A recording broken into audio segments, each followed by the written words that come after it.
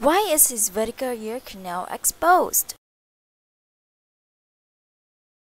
This is a Be Kind to Pets veterinary educational video sponsored by Topayo Vet. Vertical ear canal ablation, also known as chronic otitis externa. What is an otitis externa? It is an inflammation of the outer ear and the ear canal. And what causes it?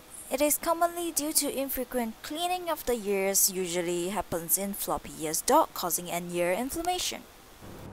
Okay, the vertical canal has been dissected from the tissues. Okay, so now after isolating it, the vet will, are you going to cut now? No.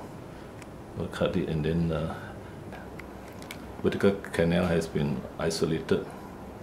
Then we just cut and then stitch up already.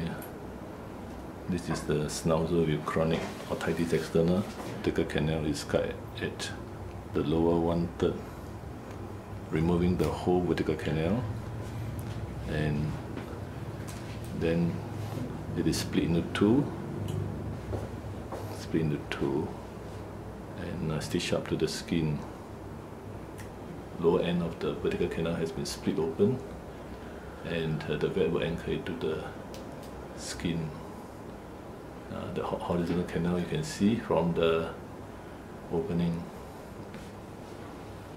Stitching up the lower vertical ear canal to the skin.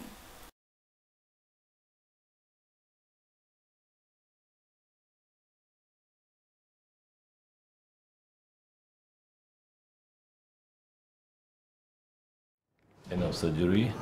Dog is waking up now. The horizontal canal is the one with the hole. The skin is stitched up. The flap is down below cartilage. The dog's waking up now. And that's the end of the surgery. Vertical ear canal ablation. In conclusion, otitis externa is usually seen in dogs with floppy ears. And due to the poor air ventilation in the ears, it is an option for the owners to remove the vertical ear canal.